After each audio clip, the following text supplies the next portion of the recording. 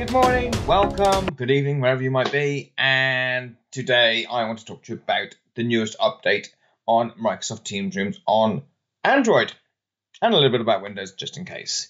Fresh back from holiday, big news, lots of announcements. We'll cover them on mtr-a in 2 weeks' time. And you can sign up for that at aka.ms/mtr-ama.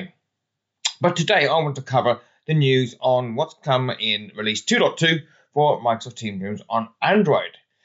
So let's have a look and see what we've got in the lineup. So here we have our release notes. We jump to it here.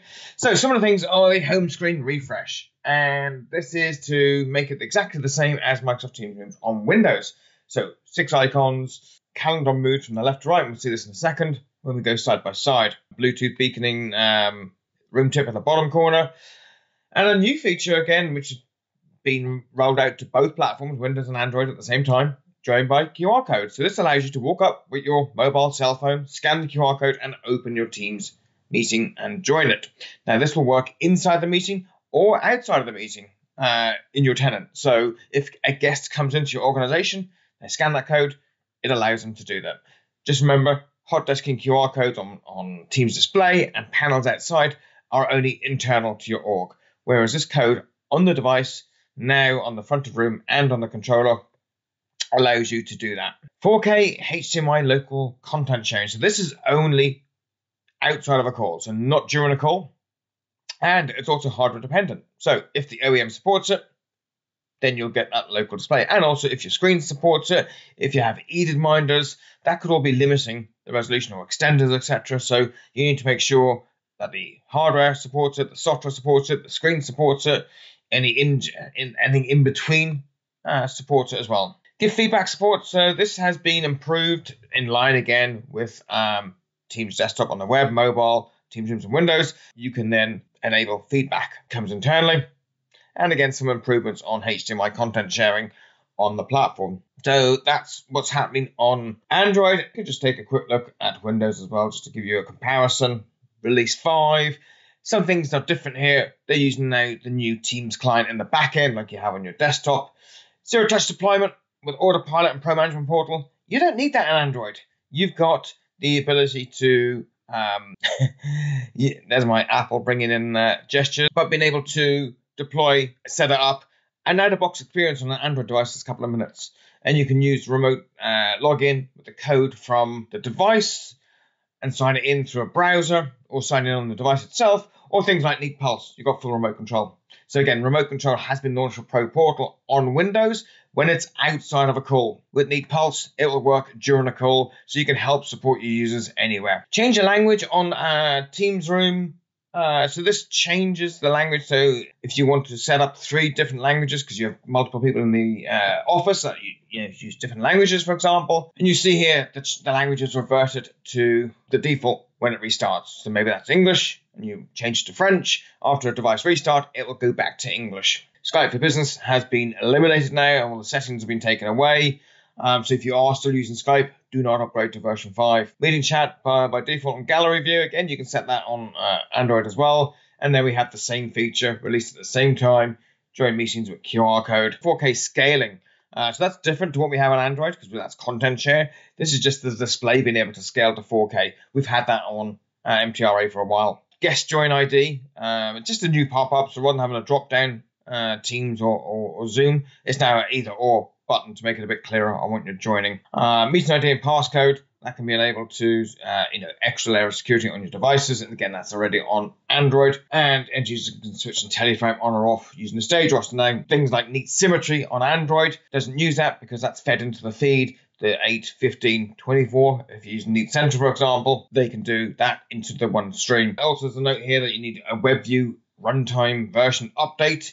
Or some of those features won't work. Not sure what features are on there. But anyway, so let's jump through and see side by side what we have on the devices. So in the current build, 2.1, this is what we see. We have our device, front of room display, we have our central room controller, we have a calendar on the left, and we have 4 icons.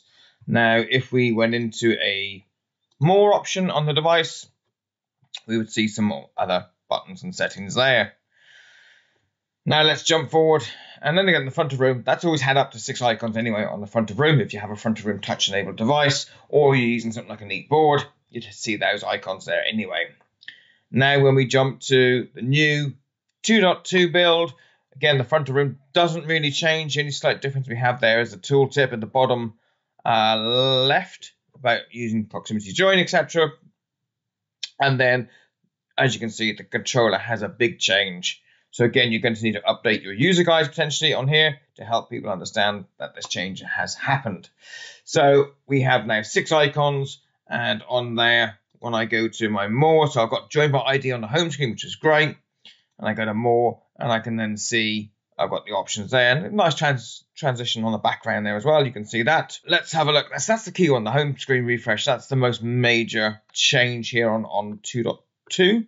And this is available in TAC, and we'll go through that in a sec, how to push that update. What other features do we have released? So we have the join by meeting ID and QR code. Now, this can be enabled or disabled. So we can go into the settings and into our Teams admin settings. This is under General, and you've got the option to turn this on or off. So we can turn it on, and as you can see, it immediately appears there. And again, auto accept meetings, so auto answers. The invite, remember, auto answer has been taken away from mtr-a, which is a great companion join. Obviously, we've got our default wallpapers.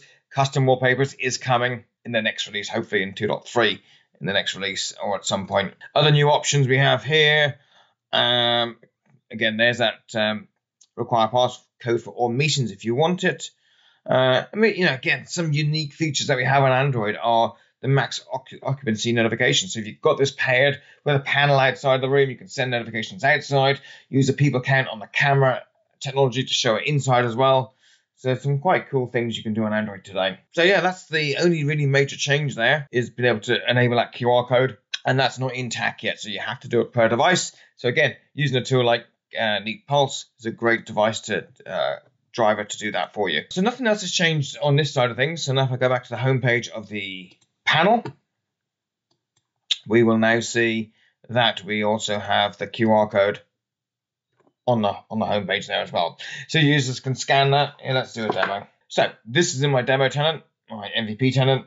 I'm going to schedule a meeting on my corporate tenant, and let's call it 2.2 overview. And I'll add just a different mtr so I get a Teams meeting. So now I've got a Teams meeting in my phone. I'll open my QR code scanner because I've got to add it to my favorites, and I'll scan the pad. So now this has opened up Teams. Do you want to meet now? Do you want to cast content? So I'll do meet now.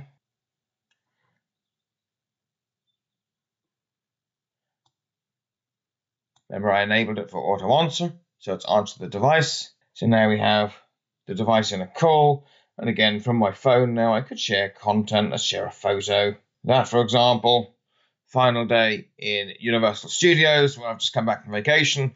So really easy to now share from my phone into the room, join the call with a QR code. Very, very simple. So that's joining by QR code. What else do we have to show? Can't really show HDMI local content sharing. That is what it is. Actually, the Neat devices do not support that just yet. That will happen hopefully in a future upgrade. And they give feedback. So we click on the bottom corner and nothing happens when I click on there. So that does say in here on the guide that you need to set it up in PowerShell feedback policies. So let's just jump back to what I'm looking at to show you the reference. So back here in the give feedback, so it does say you need to set it up using PowerShell. So you click here and you manage feedback policies. Okay, this is interesting. This is something new. As an admin, you can control which users do it. So whether it's org-wide, you grant the policy. Okay, so it does require some work to be done. Surveys needs to be enabled. Do you want to collect screenshots? Here's a policy. Adding custom feedback. So maybe we'll do a separate video on this, on just setting this up. That might be easier to do that and explain exactly what is on there. There we have it, 2.2, available through TAC. So now let's show you, actually what's great to show you would be, what about, how do we push that update out to our users? So we go into TAC and we go to our devices, Teams and Android, and we find, for example, my Mango room, which is my 2.1 device. I go to health, and I can see available updates, and I can push this. Now, this will also, as a part of the latest update, push it out to the pad. So again, a single click update to push it out to the device. Now, this will happen within the next 15 minutes. You can look at the history. You can see it's queued, and it will just happen at some point.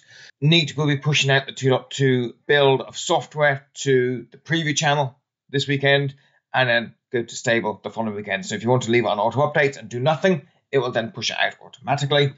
However, if you want to create rings or tags, etc., you want to further delay the update. If you want to manually control how this device gets updates, we go back to the home page here, select your update, and then what we can do is choose what automatic update window we use. So general, validation, or final. Now, some of this is software, some of this is firmware, so you need to be very careful on what you do. You've also got the available windows for maintenance hours. That's also set in a configuration profile, so it'll apply it during these times, for example. But if you've got a device, validation is as soon as possible. General is 15 days for software, 30 days for firmware. And then final is 45 days for software, i.e. the Teams app, and 90 days for firmware. So just note down the different validation rings, so you can push that out and control it with there. Just quickly while I'm here, the configuration profiles. So when we look at one here, so we can see when you have that maintenance window, and also what day you want to run it. And also coming very soon to Neat devices, we will enable the daily restarts if you want to enable that feature as well. Now, what I've noticed is the daily restarts are actually tied to the maintenance window as well. So with Neat devices, our updates happen between 1 and 5 a.m. So we don't want any device restarts during that time. So we would probably advise you to apply your update maybe from 10 to 11. Now, you can't do that here because of your maintenance window. So if your maintenance window is maybe slightly different, let's say everyone goes home by 8 o'clock, then you can then choose, let's say 8:30 to 9:30 for your restart.